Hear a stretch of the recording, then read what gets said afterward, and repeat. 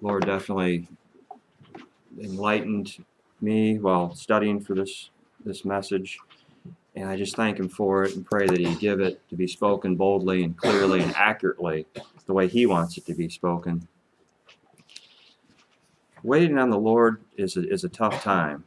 There's things that come up in our life that there's things that concern us, education, employment, a spouse, children, healthy children. There's things that we're faced that we wait on the Lord for direction and hope, but mainly my heart's desire is that you wait on the Lord spiritually in salvation. This is really where my heart is in this message this morning. Let's read in Isaiah 54, please. Turn to Isaiah 54. This is where the text is. Just a few verses. Verse 13 of Isaiah 54, "And all thy children shall be taught of the Lord, and great shall be the peace of thy children." Now this is definitely a place where there's comfort for fathers and mothers to see that there's an assurance that God's going to be merciful to the next generation. But also see this as God's children. There's peace for each and every one of God's elect. And it's great. The peace that we have is great. In righteousness, verse 14 is powerful. "In righteousness shall thou be established. Thou shalt be far from oppression." So through the righteousness of Christ, we're free of oppression. "For thou shalt not fear." Through the righteousness of Christ, we will never fear. "And from terror." Through Christ's righteousness, we're free from terror. "For it shall not come near thee." So through the righteousness of Christ and Christ's righteousness alone, we're free from oppression, we're free from fear, and we're free from terror. Righteousness is important. "Behold, they shall surely gather together." This is talking about those that don't like Christ.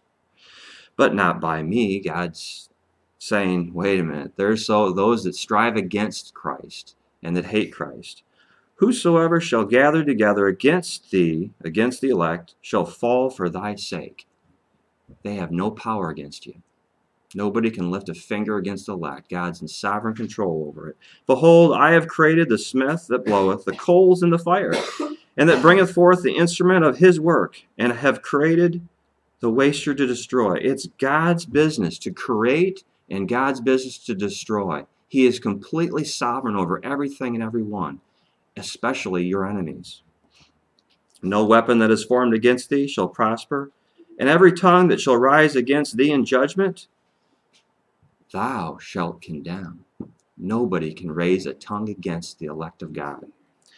"This is why. This is the heritage of the servants of the Lord, and their righteousness is of me, saith the Lord."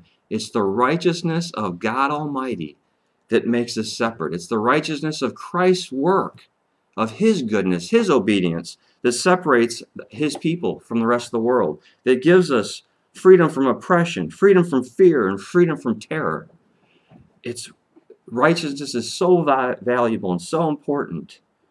And this message is from my heart, from God's giving me a heart as a pastor, to say, wait on the Lord for righteousness. Wait on God Almighty for righteousness. Don't try to conjure it up yourself. Wait on the Lord. The true righteousness is in Christ alone. That's what the point of the message. By way of introduction, I want you to see man's problem, man's righteousness. Man's problem.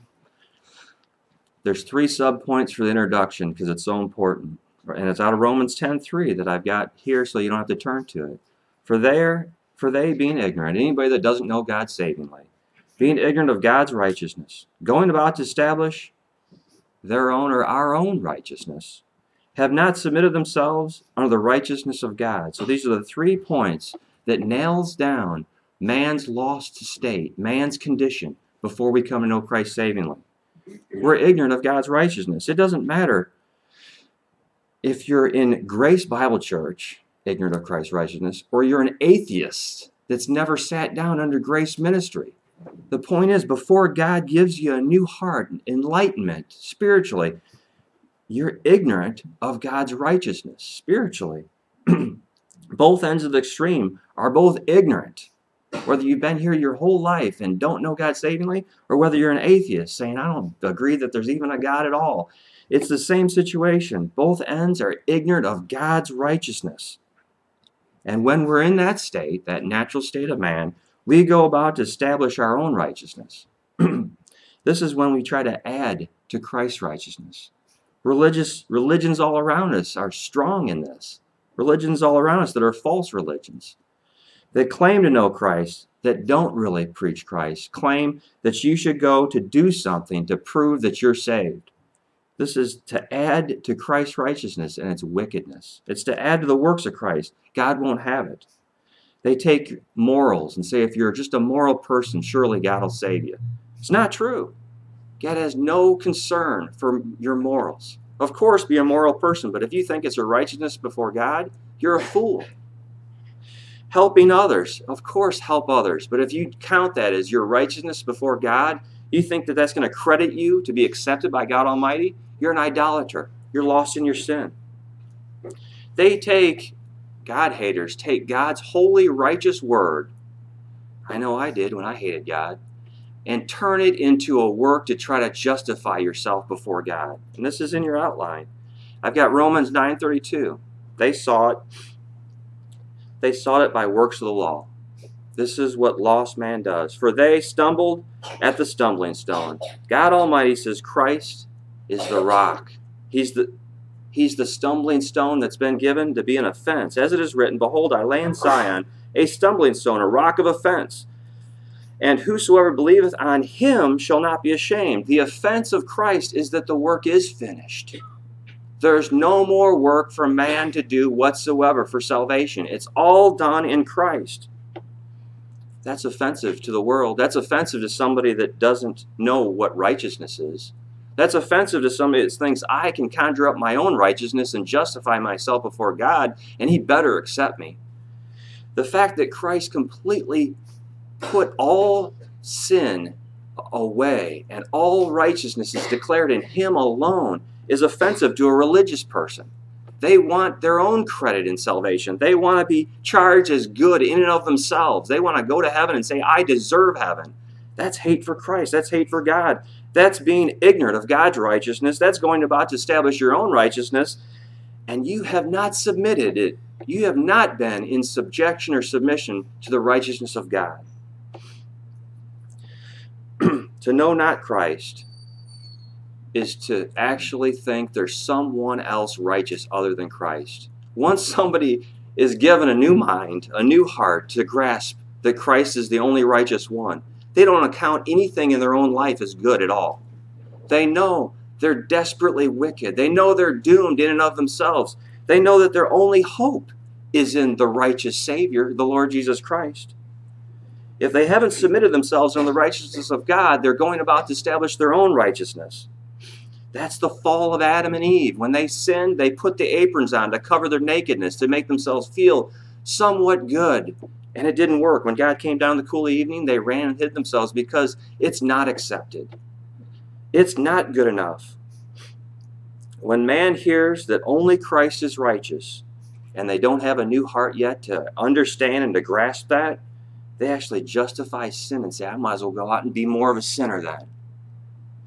Turn to Romans 3, please, to see how desperately wicked lost man is until God enlightened us.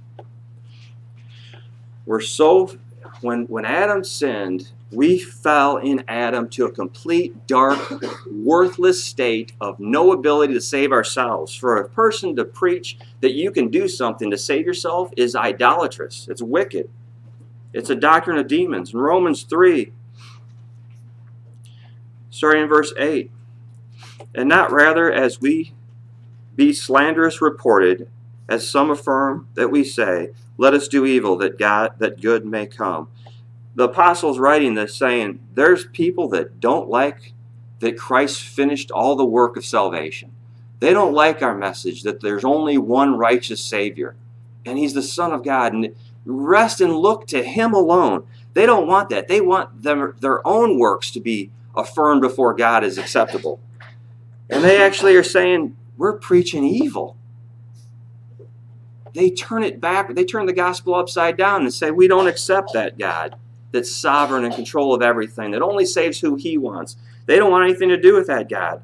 And they say, let us do evil that good may come. That's not the gospel message. The gospel message is we all are evil continually, and God, Christ, the Lord Jesus Christ, is the only good one. He expands to explain this. Verse 9, what then? Are we better than they? No, in no wise, for we have before proven, both Jews and Gentiles, that they are all under sin. The apostle's saying, every single person, other than the Lord Jesus Christ, is sin. The essence of complete, utter darkness. There's no light in us. You can make it clear. Look at verse 10. As it is written, there's none righteous. No, not one. Not one of the human race, with the exception of the Lord Jesus Christ himself, are righteous whatsoever. There is none that understand. There's none that seeketh after God. Well, what do you mean? There's scribes and Pharisees that dedicate their whole lives to know who God is. They're God haters. They think that their works before God justifies them before God. That's the original sin. That's to think man has an ability. God says you don't have ability. Christ is the only one with ability to save. They're all gone out of the way. They're all together become unprofitable. Verse 12. There's none that doeth good. No, not even one. You take the very best act of a human, and God says it's not good. The very best thing that you've ever done in your life, you say, surely this is a good act that I've done this thing. I've given to the poor. I've helped an old lady across the street. I've done something that surely that's good. No. There's not one thing. Their throat's an open sepulcher. It's because the religious deceit says if you do something, you can go to heaven. That's poison. That's death. That's the message of death. That's what we died in Adam, man's ability. Man has no ability. Their tongues, they have used deceit. Poison of asps is under their lips, whose mouth is full of cursing and bitterness. It's a disgrace to curse, to say cuss words. But God's saying if you use the wrong definition for who the Lord Jesus Christ is, that is despicable. That's cursing. That's poison. To actually missteer somebody to think Christ died for everybody, wicked idolatry. Their feet are swift to shed blood. They hate those that Christ died for. They don't want anything to do with the elect. Destruction and misery are in their ways, and the way of peace have they not known. They don't know Christ died for particular people. They're not resting on the work of Christ exclusively. They want their own credit before God. There is no fear of God before their eyes. They actually think they're going to stand before God and justify themselves before God. God's going to say, depart from me, ye that work iniquity. He only accepts Christ's blood and Christ's righteousness as atonement for sinners. So the summary and the introduction here this morning for the summary is man in our natural state completely fell to the reprobate level. There's no light in us, no ability before God. All we are is ignorant of righteousness, going about to establish our own righteousness, and we have not submitted to the righteousness of God. This is the state of lost man. So now point number one, the most important point of the message. What's righteousness? What is righteousness? You got to know. Turn back to our text in Isaiah 54. You got to know what righteousness is, don't you? Don't die out of this life ignorant of righteousness. He says in Isaiah 54, verse 14, in righteousness shalt thou be established. There's no hope before thrice holy God unless you're established in righteousness. And you're going to, if you have righteousness, you're going to be far from oppression. No fear. No terror. It won't even come near you. And all these enemies in your life and even your own doubts and fears, they can't even touch it. Your soul is safe and secure inside Christ if you know the righteous Holy One, the Lord Jesus Christ. And he says at the last point of verse 17, this is the heritage of the servants of the Lord. Their righteousness is of me, saith the Lord. Our righteousness, believers' righteousness, the church of God, our righteousness is of Christ exclusively and entirely. We have none of ourselves. We are resting on the righteousness of the Lord Jesus Christ, and that's the point number one. Hebrews 12:2 is what I wanted to preach this morning. Looking unto Jesus, let's turn there. Hebrews 12, I want to show you who righteousness is. Show you what righteousness is. Show you who righteousness is. Who to rest on. Who to rely on. Who to trust in. Hebrews 12, verse 2. And this verse will stand you in good stead no matter what you're going through in your life.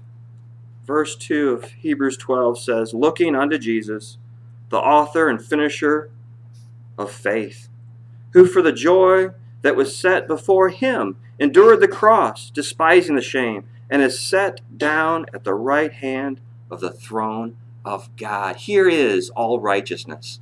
This is the righteous Jesus, the one to look to, the one to rest on, the one to plead to for salvation. This is the single source of salvation. Here he is. You need righteousness? He's right here in this passage. Hebrews 12:2. Jesus himself is the author and finisher of faith. I studied a little bit about the word author. And I love to use God's word to define God's word. It's so precious. In Hebrews 5:9 is in your outline. Hebrews 5:9, look at it in your outline. And being made perfect, and became the author of eternal salvation unto all them that obey him. Christ is the author of eternal salvation. He's the author of it. He's the originator of it. If you look up the word author in Greek, it's causative. The cause, Christ is the very cause of faith. He's the beginning of faith. He's the very essence of faith or belief in God. He himself, Jesus, is faith, belief. And he also says the word author in Greek is original. It's the beginning, the corner, the first, the magistrate, the power. Christ is the very origin of faith. And then he says he's the author and finisher of our faith. The finisher, background word says to set out for a definite point or goal. And the word in Greek, finisher, is the state of completeness or perfection. Jesus is the very essence, the very finish, the very completeness of perfection of faith. So back to Hebrews 12:2, the author and finisher of our faith, God's elect, have faith that's not of ourselves. Our faith is from the author and finisher, the very Son of God, that established the origin of faith, which is believing that God the Father is satisfied with his work. Christ believed that the Father would resurrect him and that Christ's obedience would be accepted. And it was and is. And he finished it on the work of the cross. When he laid down his life and said it's finished on the cross of Calvary, he proclaimed faith is complete in him. He's the beginning and the end of faith. He and he alone.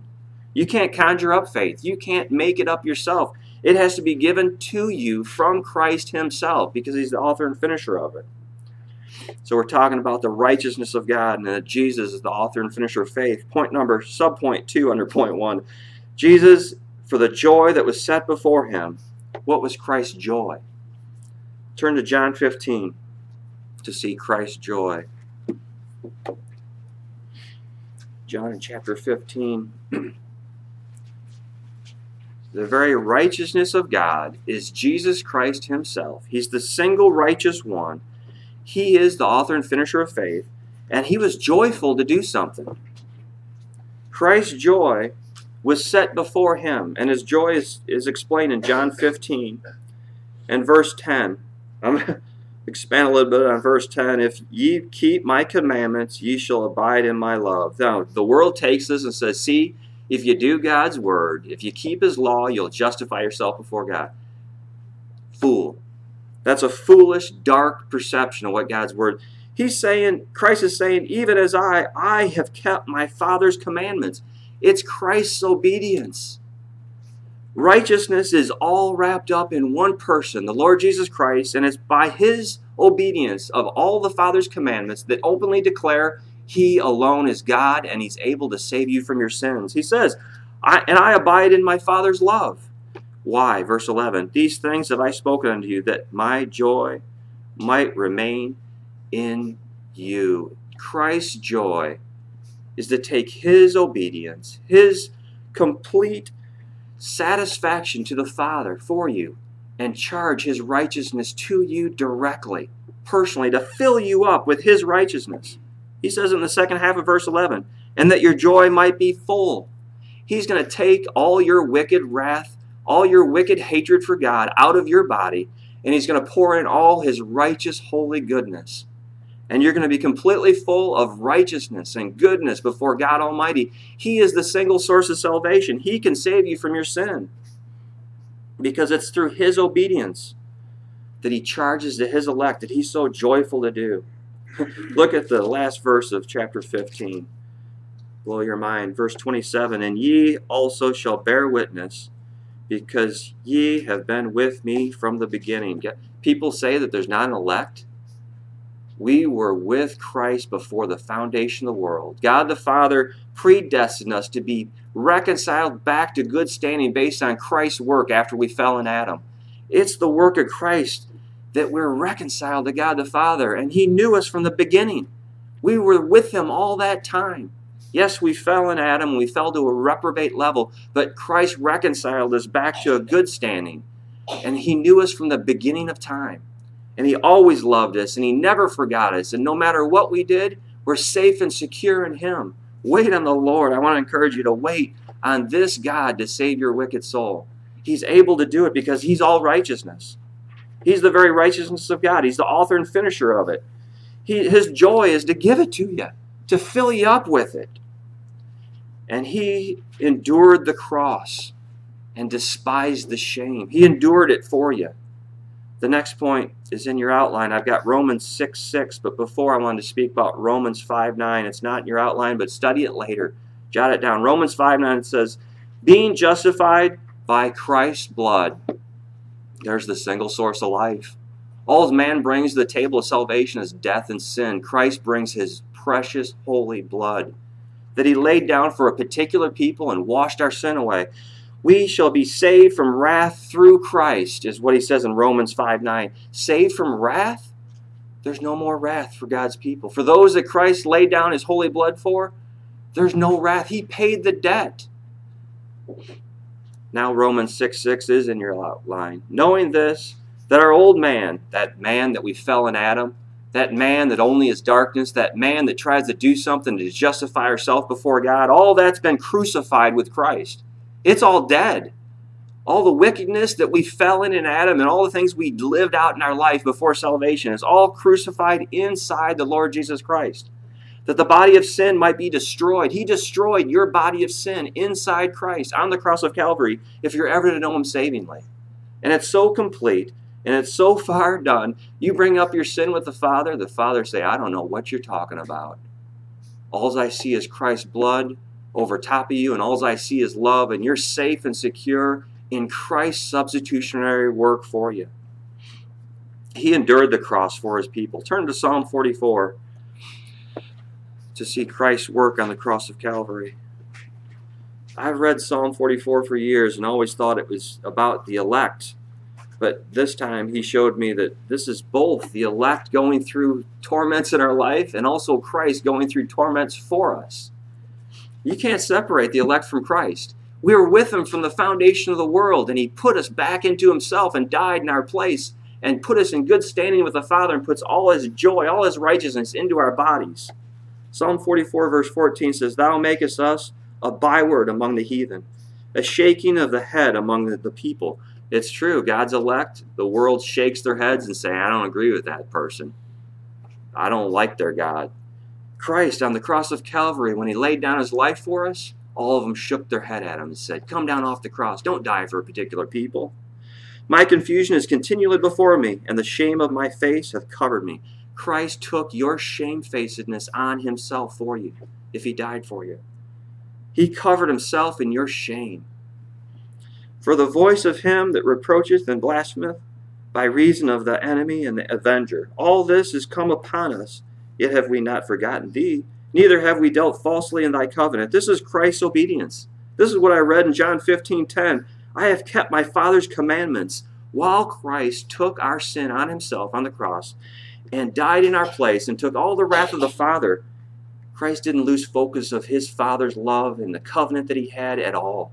Perfect belief, perfect focus on God the Father for his people to die for us and to reconcile us. Look at verse 18. Our heart is not turned back, neither have our steps declined from thy way. Christ didn't walk away. When the Father's wrath was tormenting him on the cross, Christ stayed steadfast, believing that the Father would accept his blood and resurrect him. Though thou hast sore broken us in the place of dragons and covered us with the shadow of death, Christ went to the depths of hell for his people. And we were inside him at that point in time. He paid all our penalty. If we have forgotten the name of our God, or stretched out our hands to strange gods, shall not God stretch his out? For he knoweth the secrets of the heart. He knows that Christ's heart, perfectly holy and righteous. The elect, our hearts, we fell in Adam. Darkness, no ability in us. We had to have a substitute take us and reconcile us because we couldn't do anything to help ourselves. Christ took care of us and saved us. Yea, for thy sake are we killed all the day long. We are counted as sheep for the slaughter. Awake, why sleepest thou, O Lord? Arise, cast us not off forever. Christ praying to the Father, don't leave me in hell forever. You're going to resurrect me. Wherefore hidest thou thy face, and forgettest our affliction and our oppression? Christ died in our place, and the Father won't ever forget him. He remembered him and resurrected. For our soil is bowed down to the dust. Our soul is bowed down to the dust. Our belly cleaveth unto the earth. This is Christ's substitutionary death. In the earth, in the grave for his people. Arise for our help, and redeem us for thy mercy's sake. Christ praying, resurrect me, and the Father did. Christ didn't just die for his people. If Christ only would have died for his people, we'd be doomed still today. He was resurrected, and in his resurrection, we have life and hope of our resurrection inside him. And we know that we're accepted because his blood is holy. His soul is holy, and his water, the water of his word, is holy. And God the Father accepted those three things, resurrected Christ, and we are resurrected in him. Jesus is the righteous one. This is the one to look to. If you need righteousness, he's the single source of salvation. And now finally, Jesus sat down on the right hand of the throne of God. When I was studying this, it blew my mind away. I misread it. Set down or sat down. It both apply. God the Father set Christ down. He picked Christ up out of hell and set him in heaven with him, openly declaring, he's the one to look to. He's my righteous, holy Son. Rely on his substitutionary work for you. Don't go about to establish your own righteousness. It's a bunch of worthless works that God won't accept. Rest on the finished work of Christ because he's set down in heaven. And Christ also sat down in heaven. He rested that his works are good enough for you. Would you sit down in him? God's people sit down also in the work of Christ. And we wait on him. That's point number 2, and that's where my heart was in preparing this message. Wait on the Lord. Be convinced that he's the single source of righteousness, that he's the only one. Let's turn to John 6 and see one of the disciples going through this learning process, that Christ is the single source of salvation. John in chapter 6.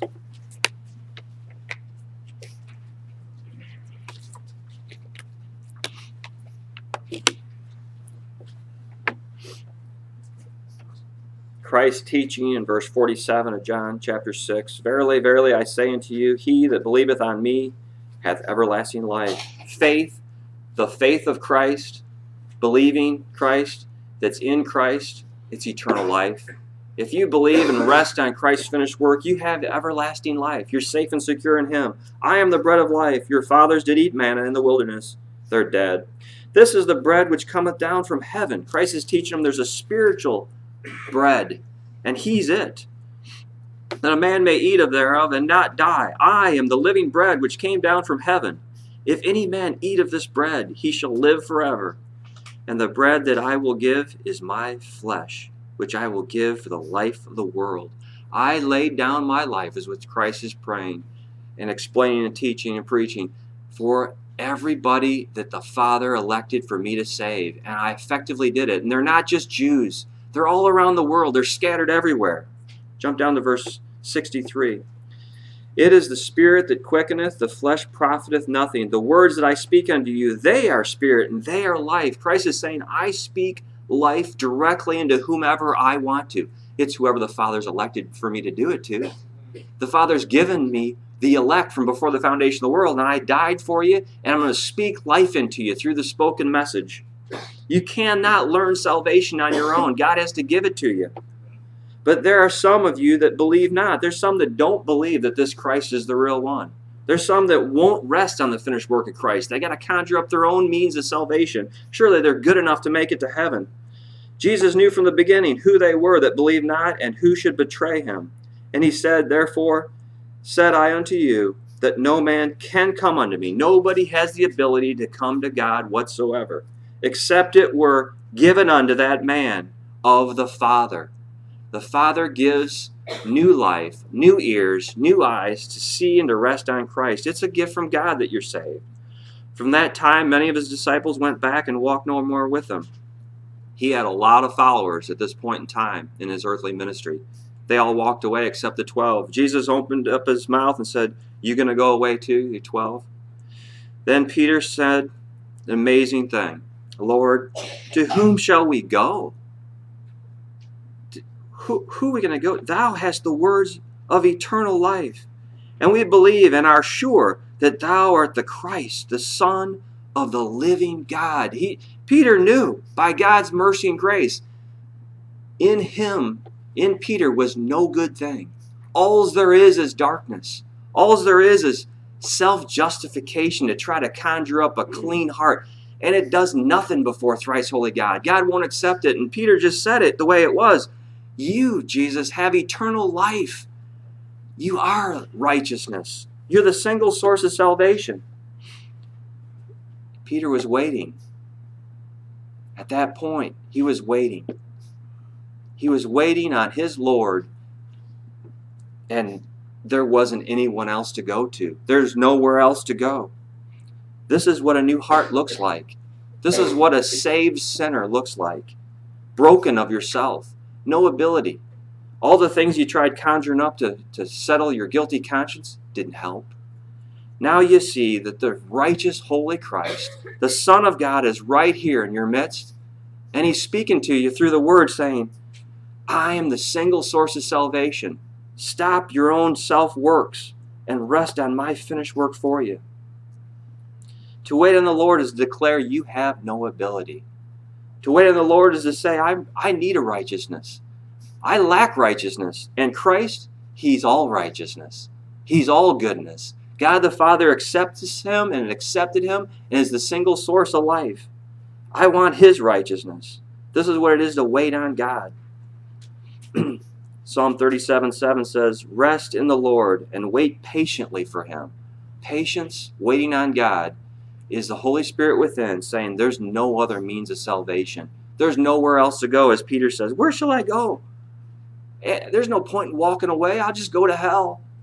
There's no hope for my soul other than through the spoken word of Christ and his righteousness. And it's being explained right here. So I'm going to sit and wait till I'm convinced I'm okay based on Christ's work for me. He also says in Psalm 37, fret not thyself because of him that prospereth in his way. Evildoers all around you, they don't want you to rest on this Christ. They don't want you to wait on this Savior. They want you to walk away. They want you to go out and try to be righteous and good of yourself. And he says, don't fret because of those evildoers all around about you. Evildoers are those that rest on their own works to save themselves. He says in Psalm 37:9, for evildoers shall be cut off. But those that wait upon the Lord, they shall inherit the earth. All salvation, all hope of your soul is in Christ. Don't walk away from this gospel. Stay here until God enlighten you. Rest on Christ's finished work for you. Turn to 1 Corinthians to close the message, please. 1 Corinthians in chapter 2.